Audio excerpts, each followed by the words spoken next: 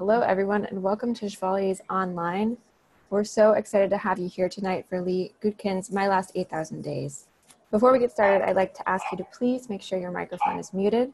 You'll have the chance to unmute and ask our guest questions at the end of the hour, and until then, we encourage you to add comments to the chat. And now I'd like to introduce Barbara Abercrombie. Barbara is a celebrated children's book author and essayist, and generally considered one of the best writers on writing in recent memory. The New World Library will publish her 16th book, The Language of Loss, an anthology of poetry and prose for grieving and celebrating the love of one's life in November 2020. She's going to be in conversation with Lee, the founding editor of the Creative Nonfiction magazine. Lee has written an immense amount of literature on the craft, including You Can't Make This Stuff Up and The Art of Creative Nonfiction, and we're so excited to have him here for his new book. Lee and Barbara, thank you again for joining us. Thank you for hosting us. This is great fun. Hi, Lee. I apologize for my dogs. I don't know what to do. I thought the delivery had already occurred, and I might have to just get up and close my office door. I want to start out by reading some of Lee. There you are. Some of the blurbs on your book. I mean, writers would kill for these blurbs. On the front, Philip Lope wrote, "The master of immersion research has immersed himself this time in his own story with courage and honesty, generosity and wisdom, holding nothing back." That's pretty fantastic. Gay Talese, and these are huge, these are literary heavy hitters who are giving these blurbs too. Gay Talese said, "Life-changing in its perspective and honest revelations of growing older, a must-read for all of us longing to peel back the truth of ourselves." And Vivian Gornick wrote that this memoir is alive with the urgency of a man in his 70s, still yearning to achieve a realized life. Lee, you asked some really amazing basic questions that I think everybody has about their life, but I want to just state some of the questions that that are themes in this book. And one is how to change your life when it's not working anymore. How do you get through the losses? How do you move forward? How to become a better person? And my question for you is, how did you find the courage to ask these questions and to write them, the answers, and to publish what your quest came up with? And what were your fears? Were there fears in writing this book? Those are a lot of questions, but Barbara, thanks for machine gunning me with okay. So many questions. Let me say that there were a couple of reasons. I had a really bad 70th year, and it really shook me up. Being 70 shook me up.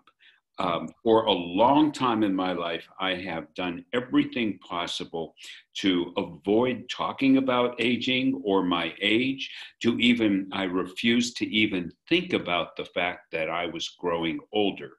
And I think in my book, I explain that when I was 40 years old, I just decided that I was going to delete aging and my birthday from that point onward.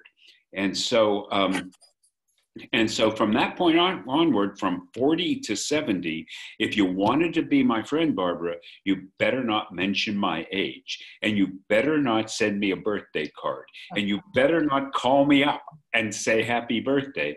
And it worked for me for a long time, hiding the fact that I was growing older. But then I turned 70, or into my 70th year, and lots of stuff happened that really upset me and frankly frightened me. My two best friends died during that year. My mom, who was my very close boon companion, died 5 days before my 70th birthday. And I had a book that I thought was going to make me famous. I thought I really devoted so much time and effort and love to a book. And that book in my 70th year also fell apart. And there were other things happening to me during that time. And so I'm a writer. And writers don't need, you mentioned before in our conversation prior to this event that you had all kinds of friends. Well, Barbara, I am making you a friend now because I didn't have that many friends at all. And I didn't need them because I was immersing myself in other people's lives in order to write about their lives and their traumas and their situations and challenges. And so it was really safe for me to not delve into myself. But then came 70. And suddenly things changed for me a lot with all of my losses. And I looked around and with my best friends gone, and it wasn't as if, and my mom, and it wasn't as if I was all alone. I'm a friendly guy, I get along, but I just felt that my support system, I felt that everything that I had relied on, my work, my friends, were fading away. And so I just decided that it was time, instead of deep diving into other subjects, and as you know, I've written about and spent tons of time, years with organ transplant surgeons, with roboticists. I traveled with a crew of National League Baseball umpires. I've done a lot of things, and it was really quite terrific to live other people's lives. But then it was time, I thought, to live my own life and to take a deep dive into myself. And so I did. And I felt that if I'm going to be an honest and sincere writer, if I'm really gonna kind of out the people I've written about, then it was really time to out myself. And so I made that, let us call it a transition, which led into what I think has been a transformation. Yeah, yeah. I think a lot of people tonight here are writers, so I'm sure they're interested in your writing process. And I think I have some questions about that. Did the idea of this memoir come to you as an aha, or did it come gradually to you, or how did the idea evolve for you as a writer? It came quite gradually to me, and in between projects, I was, let's say, doodling around. I was kind of writing scenes, which is what we creative nonfiction people do, writing scenes that meant something to me from a literary point of view. It was a craft challenge, things that I remembered, things that came back to me. And so I began writing scenes and kind of sketching out ideas on and off between other projects. And so by the time I decided to commit myself to this book, I had stuff. I had things that came back to me that I saved. And I think that writers need to do that. I think that, we're on assignment, we have deadlines, we're teaching, you're teaching, I'm teaching, I'm trying to manage a literary magazine. So we're all very busy, but then there are times when you just don't want to do that kind of that work that demands your attention. You just kind of want to be, let us say, a real writer. And so I had stuff. I had, there was a file I called Ramblings. And every time I decided to go off on a tangent and talk about my life, or talk about something that happened to me the day before yesterday, or something that I remembered that happened to me 50 years ago, I went to my Ramblings file and rambled on for a little bit. And so, and just saved it. No, thinking maybe someday it would have some value to me. Yeah. How long did it take then, once you set out to make a memoir out of it? Close to 10 years. 10 years. I love to hear that. I'm on my 5th year of my current memoir. So. But you know, the last person I interviewed in a book, she said it was 10 years too. So those of you out there who are on your 10th year of your memoir, you know, you're just about to finish it. What were did you get stuck in it? Did you ever lose courage and were you able to just forge on with it? Or were there moments you got stuck and thought, screw this, or? There were never moments that there were never screw this moments, but there were incredible moments of frustration and anger at myself because I couldn't say what I wanted to say, primarily because with a memoir, you sometimes don't even know what you think until you write it out 6, 8, 15, 20 times. I cannot tell you how many times I wrote my last 8,000 days. In fact, my last 8,000 days started as a series of essays. And my last 8,000 days started as a memoir. And it didn't work. And I've showed it to a few people. It just didn't work. And someone said, well, why don't you just write it as a collection of essays? You've done this before, Lee. And so I did that. But that didn't, and that took, I don't know, maybe a year. And that didn't work either. I knew it didn't work. But what I did know more than anything else was that I needed to keep writing. And so, I took those essays and crafted it back to a memoir. And the real big challenge in writing a book, especially writing a memoir, is kind of figuring out the narrative arc. How do you capture a life, 70 years, and keep the story going from first to last? And I think that of all the things I struggled with and fought with, including just getting to the deep raw insides of what I felt, was knitting it all together in a narrative line that would allow my readers to read my first sentence and follow it all the way through to the last sentence. And that was such a challenge. And but challenges in writing are so terrific.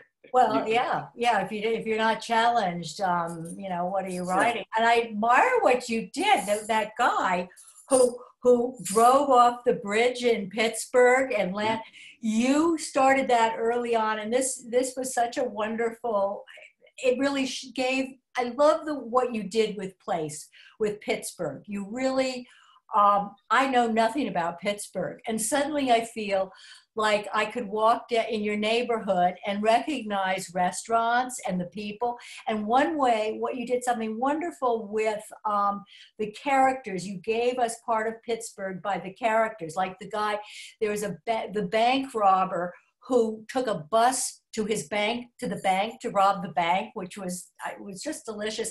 And then the guy who drove off, do you tell that story? And then you ended the book with that. Wasn't that like the next to the last? It was in the last paragraph, that guy. Yeah. Pittsburgh, there have been some other bridges to nowhere, but Pittsburgh, I think, was the first bridge to nowhere, which happened in 1965. And this guy, whose name is Frederick Williams, when he was a very young undergraduate student at the University of Pittsburgh, for some strange reason, we all knew that we had this Fort Duquesne Bridge that didn't have an ending. It just hung out over the Monongahela River, and it went nowhere because of political squabbling. And he just took this Jeep and pressed his foot down on the accelerator and went as fast as possible over first half of the bridge, and flew up into the air all the way across the rest of the river and landed on the other side. The car turned all over, and Frederick was a dead guy, everybody thought, but he just walked out, crawled out of that, and he and resumed his studies at the University of Pittsburgh and became a physician. So he became a real Pittsburgh hero. And if there's anything about Pittsburgh, is we really like quirky people who do special things. So Frederick Williams. So my mom went crazy over that story. We talked about it constantly. And initially, by the way, I told my mom I was Frederick Williams, or I was the guy. Yeah, right, right. So I was constantly joking with my mom that she was growing older. When she died, she was 94, but she was quick, and she really liked stories as much as I did. So for a little while, I fooled her to tell her that I was really the man who leaped the bridge to nowhere. But that's the way Pittsburghers are. I mean, you capture in a memoir, you need to have a place. There's always a place, and you need to, and that place is as much a character as anyone else anyone else who is in the story. The place, the characters must fit the place, and the place must fit the characters, and not that I knew this, not that I said to myself every day as I was writing the book, the place must fit the characters. You don't say that stuff, but in the end, you know, when you have your draft, you know what works and what doesn't work. So Pittsburgh was as much a character in my book as my mom, my dad, and not necessarily me. Yeah, it's true. And you also gave us you know, I have to say something I'm feeling right now. It's Zoom and there are little squares, and I was teaching all morning. So I want to use it. It's like I want to use this as a teaching moment, but I'm going to just, but it is a teaching moment for you writers because what Lee did with place. And you also, and there's one scene toward the end where you get off a plane from Arizona and you drive back home, and you drive through that tunnel, and you drive past some, you describe the trip, and then suddenly all the blazing lights of the buildings after you go through the tunnel. So I really had a sense of, I really got a sense of Pittsburgh, and I love that. If I'm going to read, I want to know, I want to find a new place.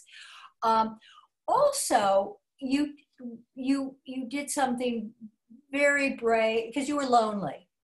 And you made a choice. You were going to do something about it. And you actually, I've read some of the essays you've published since the book came out. There was one in the was it the Washington Post and Publishers Weekly. And so it's interesting. You tried the essays, then you wrote the memoir, and then you got the essays out of the memoir. But about being lonely, and that you made an effort to talk to people on the street, and you'd go to what was it, the Casbah? You'd go to that restaurant, and you'd bring your laptop, and if there was nobody around, you just do emails, but you really put yourself out there. And I was wondering, that's a lovely part of the book, and I was wondering, what's it been like for the past 7 months? You mean since the book has been? No, since the pandemic. I mean, you can't. I was thinking, how as I was reading, I thought, how could he get to the Casbah?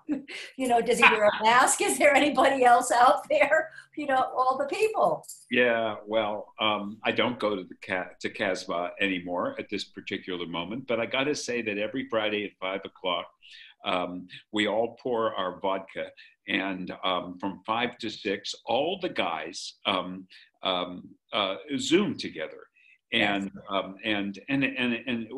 we're really committed to keeping our group alive, which is something at Casbah. It was sometimes 5 or 6, and it was sometimes 10, but all this time, we fight to get our schedules in line so that we can click Zoom for an hour, and just catch up on everybody. Yeah, so that's been happening, and I'm still one of the many trillions of titles that I played with this book was Walking Walnut. Now, Walnut is the main drag in Shadyside. Right. And Shadyside, which is the neighborhood in which I live and write about, and I walk up and down Walnut. 45 minutes ago, I was walking Walnut, okay, just to get ready to talk to you. Yeah. So I walk up and down Walnut all the time, and so now I walk up and down Walnut, and I keep 6, 8, 10 feet away from everyone, and I wear a mask. But that doesn't necessarily mean that I'm going to stop talking to people and stop trying to engage, not because I want to make other people feel good. I mean, that's a good thing. That's great. But what I really want to do, and what I really learned after being this writer closeted in his house in front of a keyboard and a display for so long, what I really want to do is to make myself feel better. And the engagement is so terrific. It is so nice to walk up and down and see people that I have that I've talked to.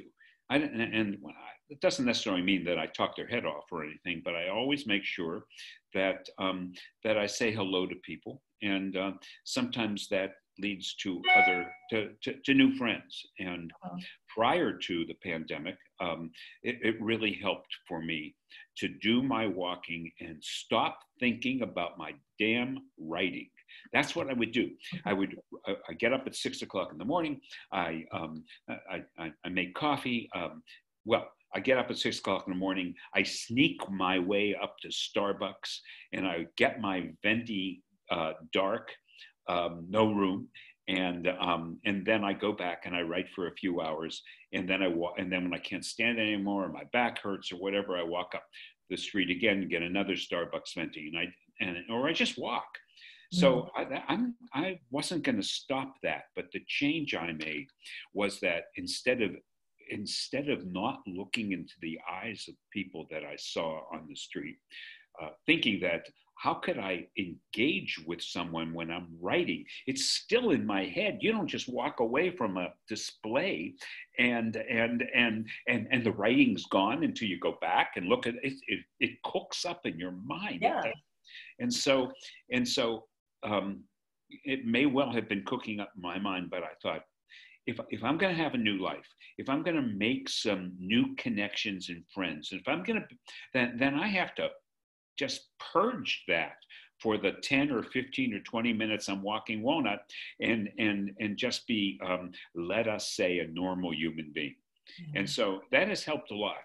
I mean, it's been amazing. I got tons of friends now. It's just, and especially since we think that as you get older, you can't make friends anymore because they're dead, or they're playing with their grandchildren all the time, or they move to Arizona or Florida. But it ain't true, man. If you make the effort, then you can make a life, a different life. Yeah, I agree with you. I just want to tell you something I did when my husband died 5.5 years ago. I had a big house, and I was the loneliness, it's lonely. And I thought, who do I love most of all besides my family and my students?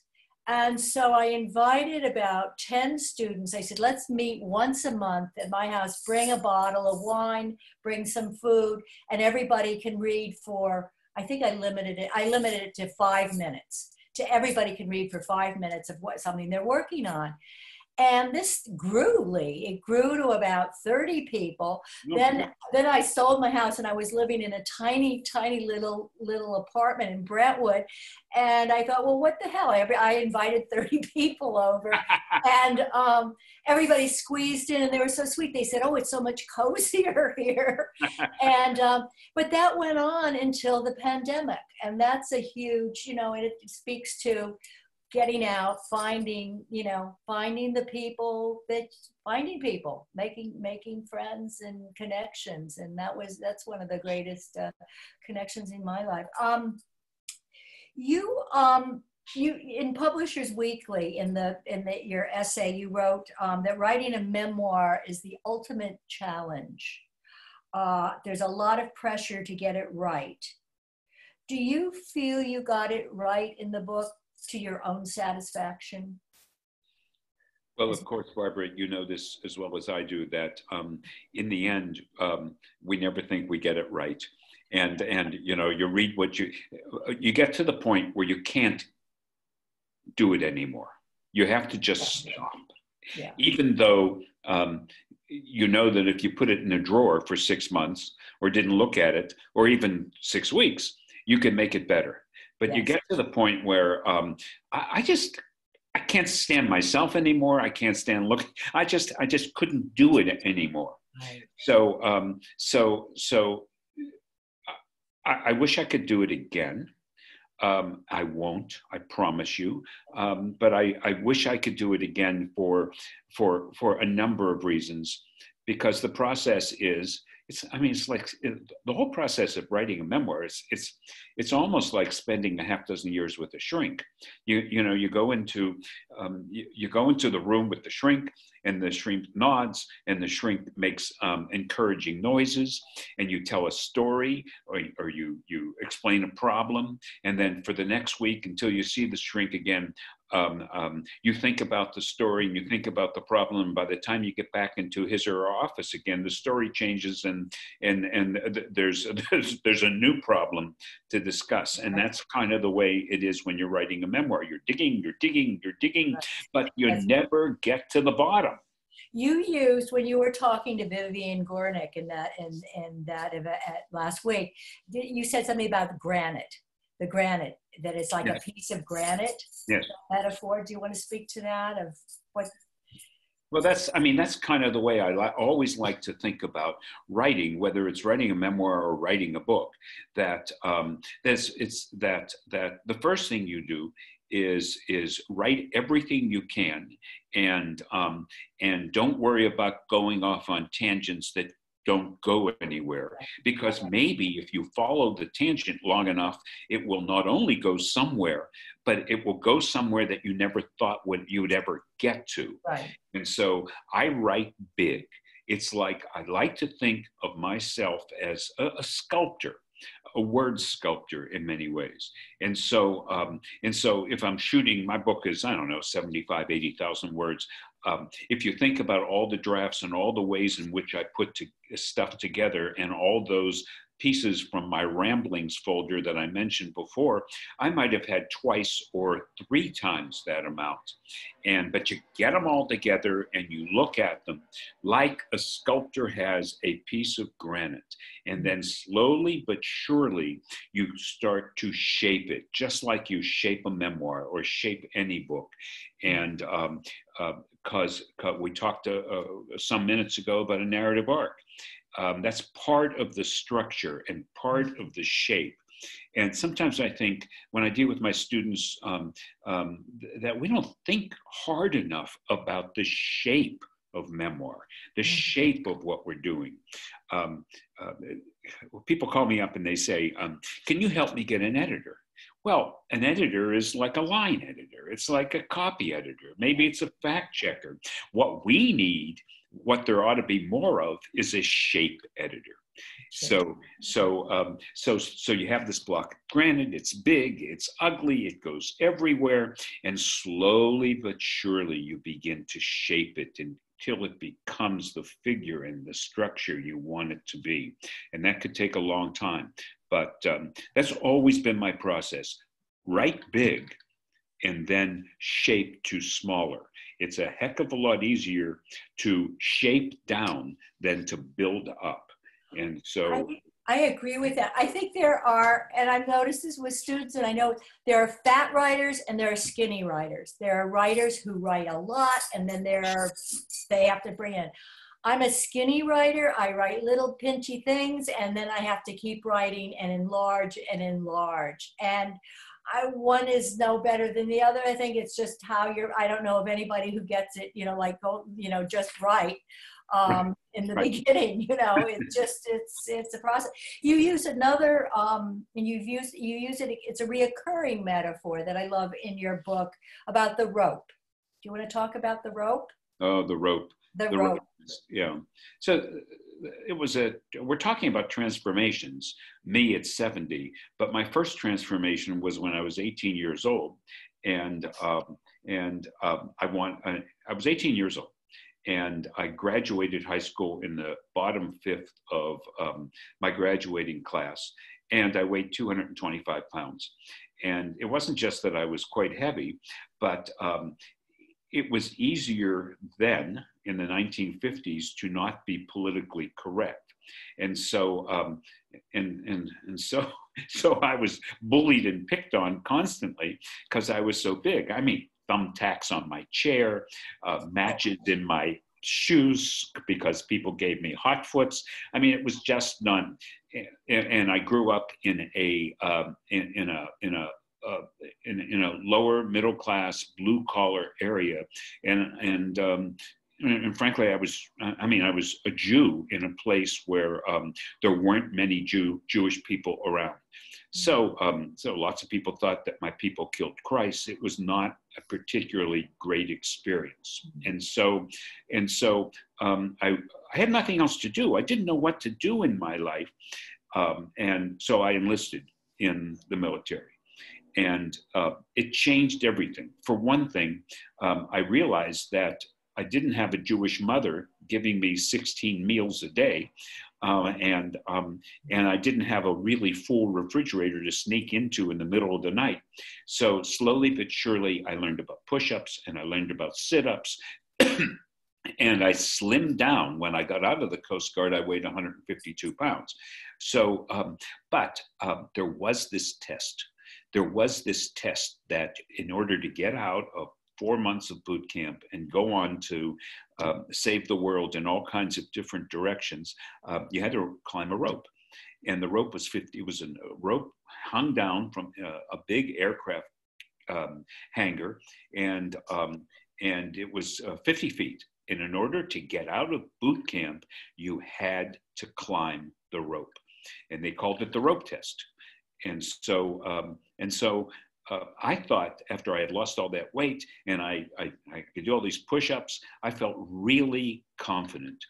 And so I remember this so clearly right now. They blew the whistle. Chief O'Reilly blew the whistle. And we all, 60 of us, scrambled up the rope.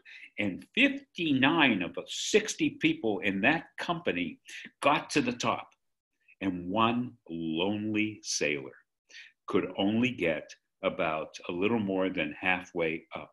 And then slowly but surely, this poor guy slid down the rope and tumbled to the ground and failed the rope test. And that poor guy was Lee Gutkind. And I felt humiliated and I felt really awful, like a failure. And that failure of mine, that inability to pass the rope test, really changed me. And for the next 3 or 4 weeks, I couldn't go anywhere. They kept you in boot camp until you passed the rope test. And so for the next few weeks, I started doing push-ups and sit-ups, like amazing. I skipped my meals so that I could run around the compound. I really worked hard. And the next time I took the rope test, I not only scrambled up that rope once, I scrambled up it twice. And the concept of dedicating, focusing myself, not letting myself do anything else but trying to achieve and pass the rope test changed my life. And if I have succeeded in any way today, and I think I have, this guy who had to fight his way to get through high school, did it by the lesson of being able to focus, being able to devote and dedicate everything in his power to achieve a challenge. What I called in my book a magic moment. Right. When I got to the top. So yeah, the rope test. I swear, Barbara, every single. My last 8,000 days writing a memoir after being 70 years old and having never written so personally before was a momentous rope test for me, an incredible challenge. Tell us the difference between writing about other people and delving into other lives and writing about yourself. Delving into other people is so cool Yeah. because I mean, it really is, it's really cool. And so for one thing, you're a chameleon. Okay. What you try to do is kind of sit there or walk there, or whether be a part of someone else's life, and try to dig deeply into what they're thinking and feeling and what they're seeing, but making sure that they don't necessarily notice you. So you are this observer who is only barely participating, but you are there all the time, and you're kind of mind melding these people. It is a real mind meld. And so when you go back and you start writing, you're not writing. Lee is not writing. Lee is writing like he has been inside the people about whom he is writing about, or the people he has observed, and it becomes it becomes your obsession. And but it's not an obsession about you. You don't even count. It's an obsession about what's going to happen next, wherever you are, and what they're going to think, what they're going to say, and it's really, you're kind of sitting on the edge of all these exotic and interesting worlds, but you're on the edge, Barbara. You're not there, and you don't want to even show that you're there. So yeah, that's the. But Barbara, when you're doing a memoir, you're there. You are diving into yourself. There is no distance. There's no distance at all. So Yes. and it's incredibly frightening, as you well know. I mean, it's frightening, not just because you're outing yourself and you're discovering things about yourself that you never even realized or remember, but also you're outing yourself in the sense that when your book is published, and if indeed that happens, when your book is published, people are going to be judging you. People are gonna think, why is Lee telling me this? And isn't this embarrassing and humiliating? And besides which, for those I mentioned in my book, sometimes they think you just didn't get it right. But don't you think a lot of people are thinking how gutsy this is that you wrote all this stuff? And isn't this interesting? I didn't know this about Lee, and wow. I mean, who's judging? Is that all in your head, or is what kind of comments have you gotten? Well, you have the circles of the guys, the Casbah guys who you have drinks with, on Zoom drinks with. What did they say? They didn't read the book yet. Oh. Well, remember, this is just, the book just became available the last couple of weeks. That's true. That's true. So I haven't heard from. Okay, so I haven't gotten a great amount of feedback. Okay, from writers and reporters, yes, but not necessarily from people that I knew. Let's say people that I would trust. And when I say that, if my son read the book, he's not going to tell me it's a lousy book. Okay, so your friend, so you want someone who can be objective about it, which is pretty hard if they're in the book. Exactly. Yeah, and your kids never read. I don't know. I find that at a certain point, my kids never wanted to read. I've been writing for a long time. I don't think they've read a word I've written in the past 40 years, but that's just fine, Well, no, it is fine, yes. And if I indicated that I think my son read my book, yeah. I misled you. He's got the book, and I wrote a really nice note to him with the book, but I'm sure he didn't even read that. So, it must be pretty dicey when your parent. I know my students were one of the main worries of my students is, what is my family going to think? What is everyone going to say? And I think, I don't know. So many people don't read your book, so you just have to let it go and think, well, what? How has the writing this book changed you? Well, remember, Oh my goodness, yes. I don't think that I could have changed in the way in which I described to you if it wasn't for the searching and the confessional nature of that book. As I was writing the book, I was doing what I described to you. I was experimenting, pushing forward, trying to see how my life has changed.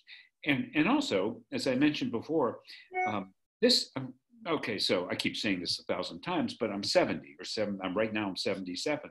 But to make it was such a great challenge and relief to make the transition that you referred to before about writing about other people and then suddenly writing about myself. And what a challenge, and when you're 70, to take what you have done your whole life and done fairly well, and suddenly do something different. You weren't relying on the rhythm that you had captured. Your established reputation also. Yeah. I mean, that I hadn't even thought of that. That's a very gutsy thing to break out in something new. And when you were talking about writing about other people and how it feels, in a way that's like writing fiction. Because when you're writing fiction, and I don't believe in autobiographical fiction. I have a thing about that. But you're making up, you live with other people, and at 3 a.m. you wake up and your head is filled with somebody else's problems, and not yours, Yeah. But so there were certain similarities to that. What do you want us to take away from your book?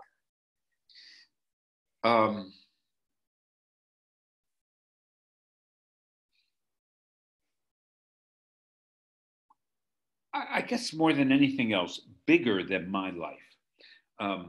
Yes, I want you to try to understand me and what I have been through, good and bad, and what I have realized about myself. I want that in my book. But I think, Barbara, there's a really bigger issue here that we haven't discussed very much, and that is the whole idea of the burden and the challenge of aging, and the idea. I mean, I'm creative nonfiction. I'm a creative nonfiction writer, and it's a genre that I helped start a long time ago.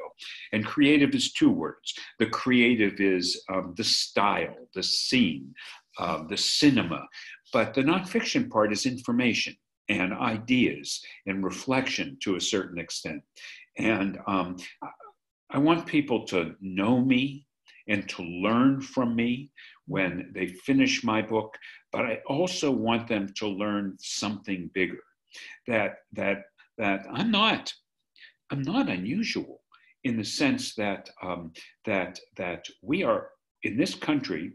The word ageism is kind of new. But the problem of ageism in the United States of America is not at all new. Well, it's the one acceptable minority, trashing the minority. I think people can say all kinds of things about, older people, and and then you get the, are you still working? Oh my God! I'm okay with that now. As long as they're not shocked, I'm still working. Well, Barbara, I'm okay with that now too. But when my book started, I was not okay with that. I'm sick and tired of people asking me if I'm retired, and frankly, this may seem not nice, but I would like to punch people who call me a young man. That is the absolute word. People who call me young lady should be put on an island and isolated and not allowed out around other people. I hate that. It's so patronizing. It's terrible. So I agree. I absolutely agree with that. Yeah. So, does anybody have questions? Do we want to go to some questions? Alicia, you're waving. It's so good. Alicia was my editor for my memoir on breast cancer. There you are. So good to see you. It's lovely to see you. And Victoria. I'm happy to see you both. Please, I want to be your friends. I'm lovely. so impressed. I used to be an editor. I was Barbara's editor, and really? now I'm a literary agent at the Jean Nagar Literary Agency. And one of my favorite categories is memoir. I love selling memoir. And I have a question for you, Lee. There's a memoir that I'm trying to sell right now. It's beautifully written, but the editors are saying that it's going to be tough to break it out. And that's so vague. And I'm wondering if you have ideas about, in this such a crowded marketplace for memoir, how would you break something out? Oh my God, that's a real challenging question. But it just sounds like editors are so difficult. Oh boy. And they will do anything to dodge giving you really specific information. I think you're right. So break out. They either really, an editor has to really understand and commit to a book. And they have, and if they're not willing to do that, then maybe you don't want them as your editor or publisher in the first place. Right. But it's really, what you're asking is such a challenge, especially in this very difficult publishing world.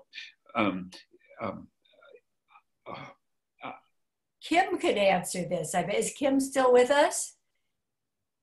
Your publicist is with us, who is one of the smartest people I know about selling books and getting books out there. Has she left? I think Kim is gone. So yeah, that's hard. I think you're right, though. I think it's probably an excuse. And then it all depends on what editors you're reaching out to.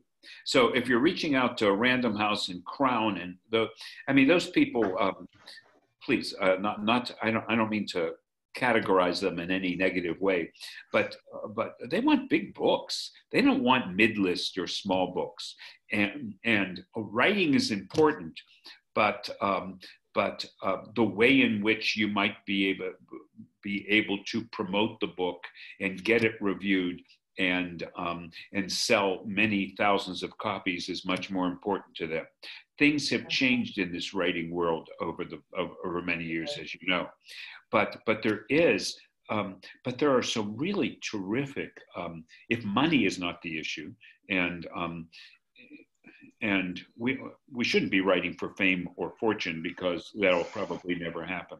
But there are some really terrific smallish publishers who really care about the literary quality of the work and not the breaking out selling quality of the work. Right. I want to give a shout out to the publisher of my book, New World Library, because they just care about their books and they care about their writers. And my agent was stunned. I said, I just love the publishers so much, and they publish my writing books too. And she said, Barbara, I rarely hear people going on and on about how they love their publisher. But how was it? Yours was the University of Georgia. Yes, yeah. And we did try a couple of large publishers with this book until one senior editor of a large publishing house said, in response to my book, said some very nice things about the book, and then said, but old men don't buy books. And I thought that I don't know if that's true, but that was the attitude that I got. And I thought, I'm moving away from these big folks. And University of Georgia has a really fine narrative nonfiction series, and they helped me. And the readers that you have to do with a university press, you have to get readers, and I spent, after they accepted the book, I spent 6 months responding to the suggestions of the readers, and it made my book much better. Wow! Yeah. Oh, that is very interesting. Right. Wow. So maybe they're not gonna buy a full page ad in the New York Times, but that's not what I wanted. I mean, it'd be great. Really, what I wanted. So I I think sometimes we just shoot too high, and we have to decide whether do we want to find the best home for our book, or do we want to to try to be able to say we had a bestseller or we were reviewed in the New York Times. And at some point, what I realize more and more, fortunately, is that I love to write. I just love the whole thing of writing, and the publishing. Of course, everybody has the option, but self-publishing now has a whole different tinge to, 30, 20 years ago, I don't think it was, too kosher to self-publish, but it's a whole, you can create your whole platform. So there's all kinds of creative ways to go with with publishing now. Does anybody else have a question? Yes, Linda, and then Victoria. Can you unmute yourself? Do you see the little red thing? Do you have a little red muted? Okay, yeah. I finally did. Okay. I just want to say, hi, cuz. It's been a while. We've been up. Lee is my Linda Johnson. She's my cousin, for God's sake. Oh, your cousin. Oh, wonderful. And I'm really looking forward. I enjoy your writing anyway, but this one I'm really looking forward to, with your perspective on Pittsburgh and family and all. Well, Linda, you are not one of the people I outed in my book. Oh, gee. Oh, well. But my mom, and I know you knew her well, is very much a part of the book. So that's great. She's a wonderful character in the book too. Victoria, you have a question. Hi. Are you just waving? It's so good to see you. Actually, Victoria is another one of my editors. She's done wonderful anthologies of personal essays. And when she first asked me for an essay, and I said, I don't know how to write a long essay, and she said, you'll figure it out. And I did, and I thank you, and I'm so grateful to you for that. It's always fun to have you in one of my books. It just adds a lot of class to it. But two things very quickly, Lee. I understand, being a Jewish kid from Compton, what it is to grow up in a very strange atmosphere of racism and anger, and learning how to take care of yourself, where every day is almost like a rope test, really. The other thing is, I posted a message here in the group chat to say that, and I'll just repeat it, that I've edited, as Barbara knows, I've edited many memoirs, and some of them from really phenomenal writers, not just famous writers, but really extraordinarily gifted writers.